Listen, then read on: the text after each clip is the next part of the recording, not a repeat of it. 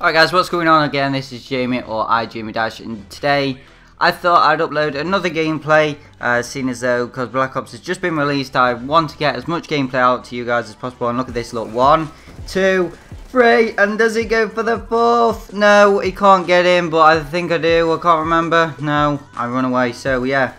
I end up getting the 4th anyway, as you can see there. But yeah, I got a triple kill to start off with, and to be honest guys, I'm not really a high level. And watch this for a turn, watch this. This is so weird in a minute. He just like comes around, he thinks I'm stunned, I'm never going to get him, look. And then he rages so much in the game, but obviously I muted it a bit so you can hear me commentate. But anyway guys, what is up? So today, what is going to happen is I'm going to talk a bit about the score streaks and a bit about Black Ops and a bit about what I'm like planning on doing.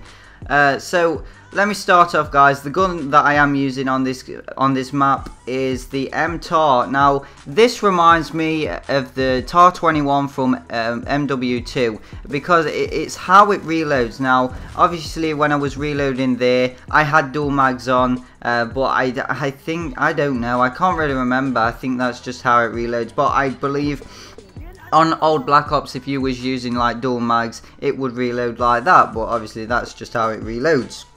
So anyway, I'm going to talk a bit about this map. I like this map in general, but I don't know, it's really hard to get used to. The spawns aren't the best, but I do think that they've done a really good job this time, Treyarch have, to sort out the spawns. I know I uploaded another gameplay with an MP7 on this map, but I just wanted to upload another gameplay on this map with a different gun, showing you guys all the different guns. So basically at the moment it's not like high scoring gameplay at all, it's just like me commentating, getting back into it, because I know you guys, you know, when I'm into commentating I do pretty well, if I can say so myself. I do pretty well when I commentate, but when I get out of it and I start live streaming and stuff, I sometimes slack and I don't do too well. And watch this, he just sponges for some reason, but I think it was my stupid aim. But anyway, I got the triple kill. The guy who was his name was Foodie, he was proper shouting his mouth off. It was unbelievable, so I had to mute him. The good thing about this game as well guys, before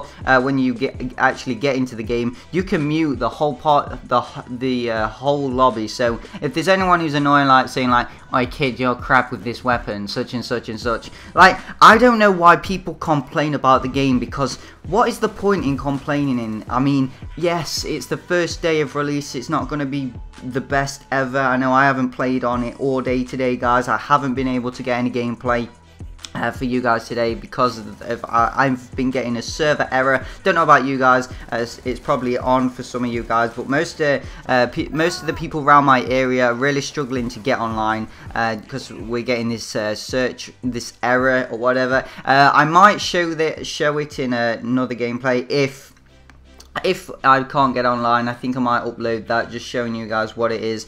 And if you're getting the same message, I don't know, we'll have to see. But I might just stick to just talking about it rather than uploading it. I don't know.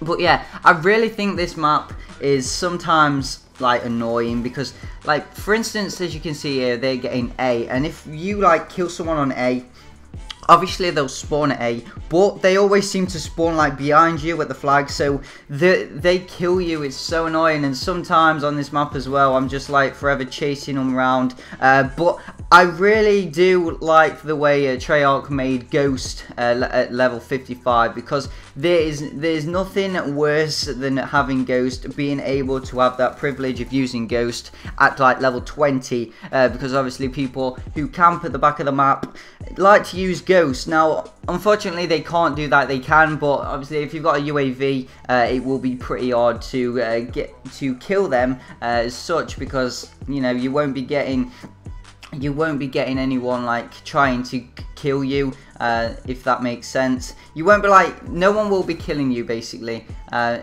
because you have the UAV and you will be able to see where everyone is on the map. I don't want to feel like I'm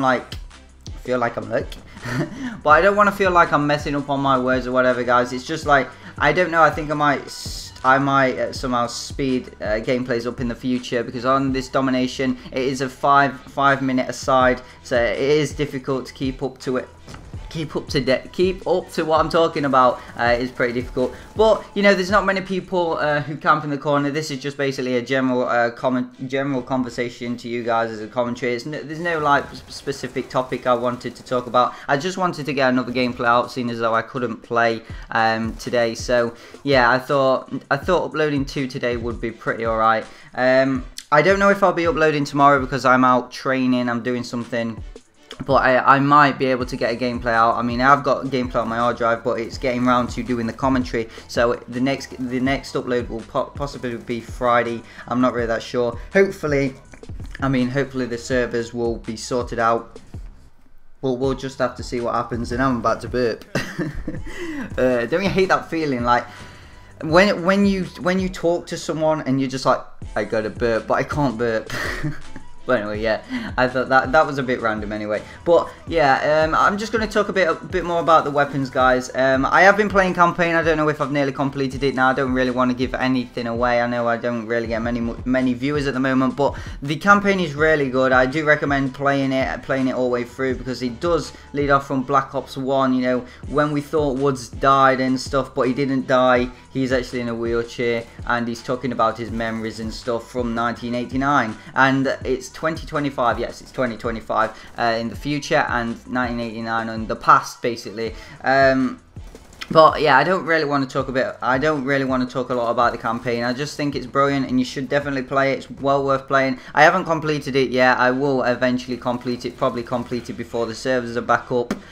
We'll just have to see what happens. But yeah, you basically, this time as well, guys, it's like different multi. That's the thing that I want to talk about as well. I know I talked a bit about the campaign last time, but I didn't have chance, so fuck it, I'll talk a bit more about the campaign. So basically, guys, before when the campaign first ever came out on COD 4 and previous Call of Duties, the basic campaign was always like boring for me. You know, there wasn't like many interactions or whatever. It was just like a one-way storyline. But in Black Ops 2, there's multiple endings. So you, for instance, get to choose. I'm not going to say the names of who you get to kill, but for instance, now you get to like you play as the enemy, and you also play as friendly. So you can play against the big baddie. You can be the big baddie or whatever. I'm not saying the name of the big baddie because you guys might not know what the big baddie is, but you get to choose whether to kill such and such or get to hurt such and such. So it's either kill them or just hurt them and keep them alive or whatever.